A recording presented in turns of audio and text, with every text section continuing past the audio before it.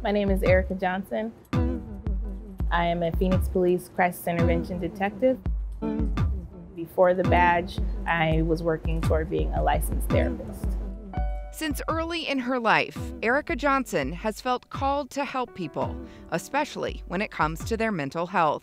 I would just be around people that seemed to be in need, like mostly just to talk to someone and figure out life and figure out, the tough stuff they're going through. She wasn't quite sure the route her career would take, but she started with an undergraduate degree in religious studies and a thematic minor in education.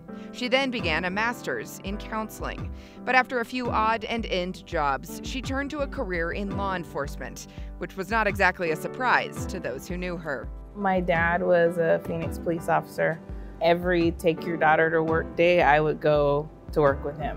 So he made it fun and exciting. Her dad was a school resource officer with Phoenix, and she grew up seeing the positive impact he had on kids.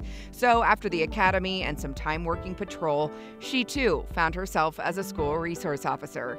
And this is where she started seeing the connection between her job as an officer and her calling to help people with their mental health. Realizing that I'm spending more time just talking to kids and giving them advice and different things like that. That's what pushed me to say, I need to go ahead and finish what I started. So back to school she went to finish her master's in counseling. She also became certified as a crisis intervention team officer.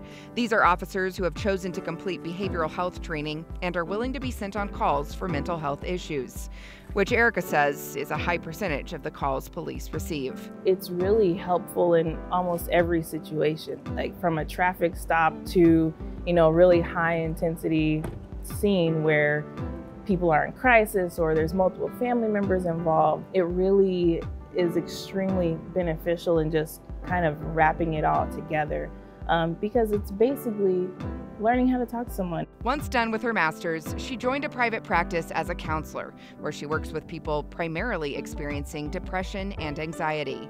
This, in addition to keeping up her full-time job as a crisis intervention detective with Phoenix.